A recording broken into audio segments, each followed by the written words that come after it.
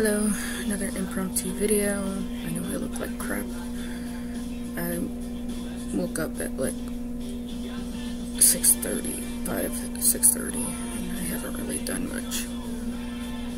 Except look on the website, rate my professor, talk to my brother, my aunt, wake up my mom, and yeah, and then I started thinking about things, and my last therapy appointment, my therapist asked me a question, and it made me want to talk about it. And the question is, what bothers me the most? And it's not what bothers me in general, like pet peeves or anything. It's more what bothers me when it comes to my borderline. So, I wrote out I did a mind map, actually, of what everything that bothers me, the things that I thought about, and whatnot. And so the main things is, I question, how do people respond? Usually when people find out I have borderline or personality disorder in general, I'm either judged automatically and they start treating me very distantly, or they treat me like I am the biggest and rudest person in the universe, or I'm somebody who's too difficult to deal with. They assume things about me, that I am unstable, that I'm manipulative, controlling, and I do these things on purpose, that I choose to be this way, when I don't. Trust me, I hate the fact that I am this way.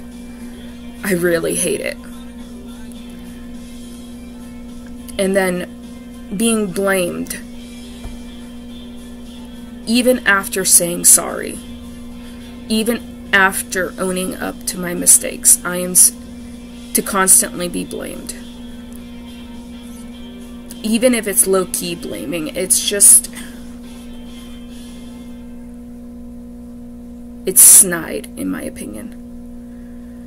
Or people ghost me, and they completely just stop talking to me, and they basically treat me like I don't exist, and they'll ignore my phone calls, they'll ignore my messages, they'll ignore me entirely like I don't exist, which is not uncommon.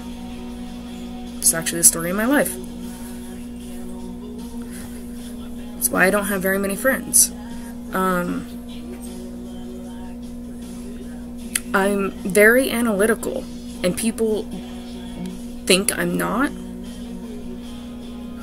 Yes, I can be emotional when I'm upset and emotionally dysregulated, but people with borderline are. We have a tendency, and I'm not talking on a professional standpoint. I'm not a professional on any of this. I'm just talking about from my own experiences on all of this.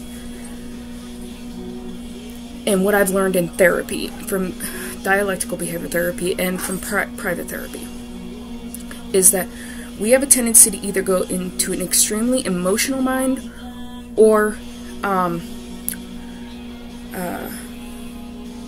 like a very wise mind is the middle, but the intellectual I can't think of the other side, but wise mind is the middle, but the other side is where we basically think of everything without emotion, and the other side is emotion mind.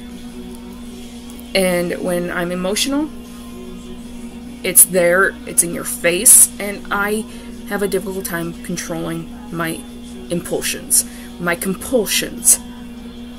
Not just impulsions, but my compulsions. People don't understand that when I feel things emotionally,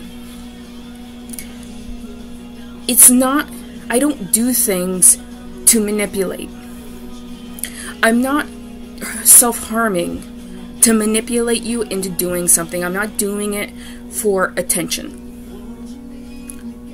When I'm talking about my own experience, when I do it, it's because I'm feeling so much emotional pain that physical pain makes the only sense to me.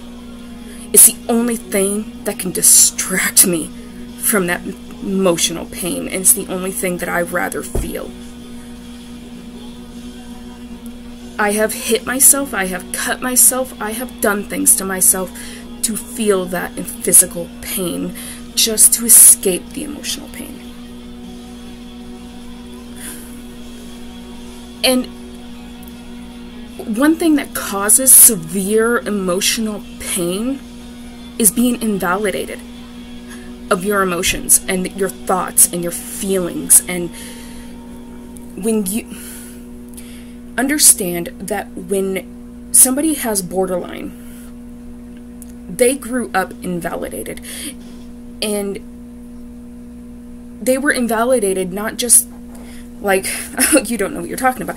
No, they were invalidated because when they told somebody about being traumatized, or when they were emotionally dysregulated, they weren't taught the healthy ways of handling these things. They were invalidated. We were never taught the healthy ways of handling relationships. And it's not, sometimes it's not the fault of the parents because they were never taught. You learn what your family learns because they learn what their family learns. It's an endless cycle. And you can't break that cycle until somebody teaches that person that cycle.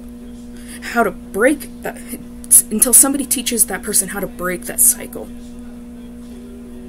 I'm learning how to break that cycle through therapy.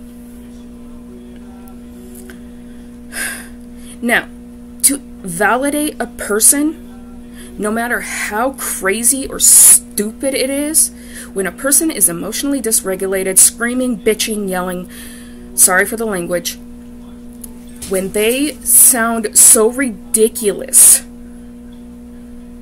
you have to sit there and say, I understand. I see your perspective. You are valid in your feelings. I can see why it makes you so upset. You have to have a stable mind. You have to be emotionally stable and calm and validate their feelings. Calm them down and then help them to check facts. And if you have to put those facts in front of their face, do it. Because at that time, their reality is so warped, they don't know what real is. Again, talking from my own perspective.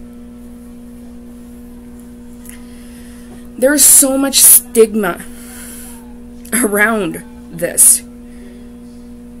And people are shamed because of it. You have no idea, people don't have any idea how much shame I feel.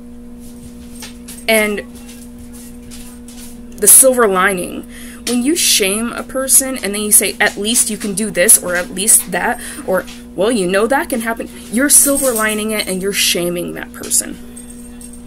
Believe it or not, that person feels more shame when you do that than you realize. That's how I feel. I don't know about anybody else, but that's how I feel. But what I want people to know is I'm not crazy. I'm learning. I may have difficulty with controlling myself. Yes, I have compulsions. I have impulsions. But please have some compassion and understanding to help me understand this reality. I have not been in this reality for over 20 years. Nobody realizes that I haven't lived in this reality since I was 10 years old. I was living in a fantasy world since then. And people don't realize that. I'm not kidding. I wasn't living in this world. There are parts of my past that are completely blank because of it.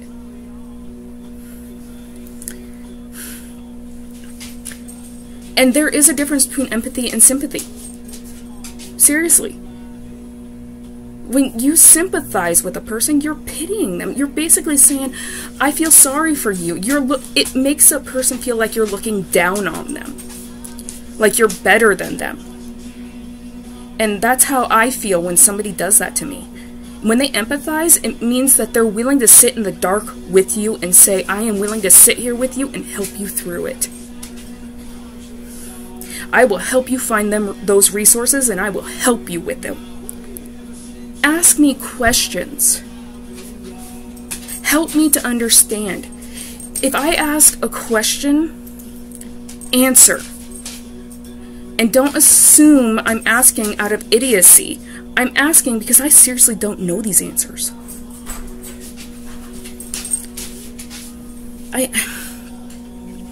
And I'm constantly shamed because I ask these questions and I don't understand these things. And people think because I am 33 years old, almost 34, I should know these things, but they don't realize the intensity of disassociation of reality. People don't realize I have blank parts of my past because I disassociate when I am emotionally stressed. When I exploded on my husband and kicked him out, I don't remember that 24 hours. I don't even remember if I ate that day. And that's not like me. I usually journal every night so I can remember the next day. That's how important journaling is to me. I may not know the mechanics of writing or the etiquette or the proper rules or anything, but this is what I do. I never learned them because I disassociated from reality, and I never learned them because I never acknowledged them in reality. I was living in my own world. I want people to ask these questions of me and not make assumptions. I don't understand what it means to be in this reality. I've only been in it really for the past few years, and I'm still struggling to be in it. Angel, Daisy. I want to learn these things. I have never really had a job until work study. Seriously. Daisy, stop. Stop. I don't think people realize, because of my mental health, I've never held down a job, really. Work study was my job. I did volunteer work at Project Beauty Share. I had to stop going there because we had such a bad infestation of bed bugs that we had to get rid of all of our furniture. I have no bed in the house. I sleep in a chair. My mom sleeps on a couch. And my chair. My mom's actually trying to figure out how to get me a new chair because it's broken. And we don't have the things because we lost everything. I don't have clothes because we had to get rid of them because that's how bad the infestation was. And the infestation lasted 6 months. I chose online classes so I wouldn't pass these bugs to anybody. And people don't realize that. I was isolated from my family because of these bugs. It took us 6 months to get rid of them.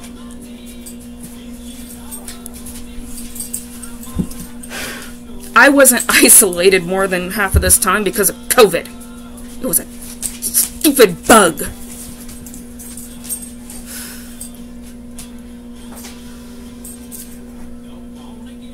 I don't like being the way I am half the time. And I don't enjoy that I screwed up train. And I don't enjoy that shame I feel people give me when they give me that glare of, you screwed up, now deal with it. Because they do. Or those comments of, are you really going to do it? Or, I see you're doing it, but,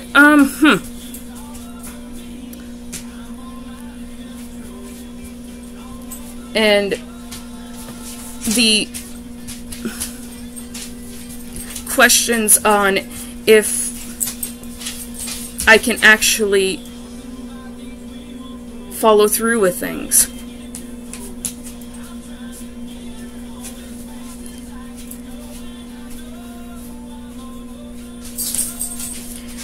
I think I'm going to probably make another post, a video about self-sabotage, because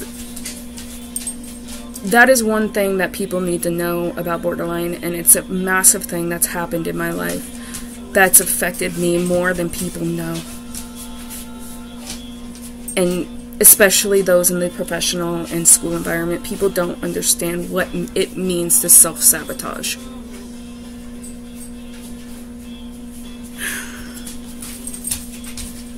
I'm not afraid to own up to my mistakes. Just tell me to my face when I screw up.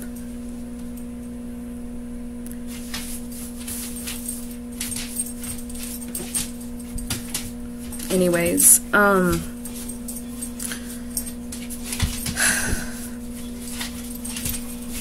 thank you for listening, if you have.